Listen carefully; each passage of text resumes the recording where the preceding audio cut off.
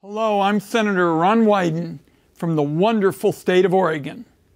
I've talked a lot recently with Oregonians who are walking an economic tightrope every day, having lost jobs or hours at work during the pandemic, trying to figure out a way to make rent, pay groceries, medical bills, and car insurance. But one conversation in particular has really stuck with me. I was speaking with a mom in Portland. She knew that the supercharged unemployment benefits that we pushed so hard to achieve, the $600 weekly boost that was passed in the CARES Act, she knew those benefits were set to expire at the end of July. She told me that for her, money was already awful tight, and with benefits expiring, she didn't know how much food she could afford to buy for August. She said that she'd already started telling her kids they might have to eat less. Imagine for a moment how difficult it's got to be for parents to have that conversation with their kids. And she's just now dealing alone with that kind of hardship. Supercharged unemployment benefits have been an economic lifeline for 30 million Americans during this pandemic. Democrats have been calling on Leader McConnell and Senate Republicans for months to work with us to extend the benefits to keep all these families in a position to make rent, pay for groceries. Republicans, on the other hand, just sat on their hands throughout the spring and the summer. And now, because of them, benefits are going to lapse.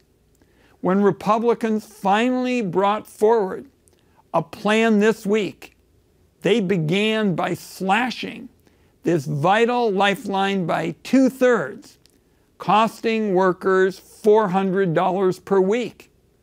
And then, incredibly, they made it even worse. And they did so in the midst of the biggest unemployment crisis since the Great Depression. They're calling for complicated new regulations that, according to those who are expert at the state level, the Republican ideas would make it impossible to get benefits out anytime soon.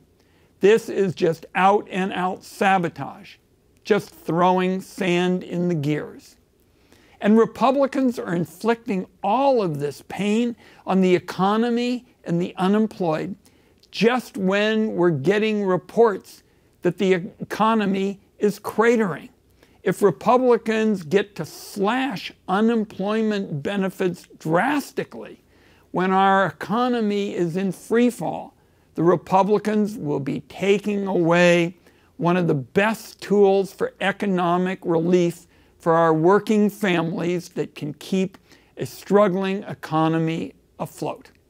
And furthermore, while the Republicans shortchange the unemployed, Republicans have a priority to protect the multinational corporations from COVID-19. What they want to do is protect them from lawsuits with a federal liability shield. And on top of that, the Senate Republicans are proposing new money for defense contractors, new taxpayer subsidies for corporate power lunches, and a sweetheart real estate development deal that would benefit the Trump Hotel. They're even trying to create a backdoor for cuts to earned Medicare and Social Security benefits. The bottom line is what Republicans are proposing is heartless, and it's just unthinkable. There's no time to waste on these kinds of partisan proposals. Supercharged unemployment benefits are going to lapse, and then all of the Americans who lost work through no fault of their own could face eviction, could go hungry, may not be able to fill their prescriptions, and their message to us is clear. It's time to renew these benefits and help the unemployed now. And I know I speak for all my Democratic colleagues when I say that we're going to keep working and working around the clock to get folks the help they need from sea to shining sea. Thanks everybody for watching, and I wish everyone the best.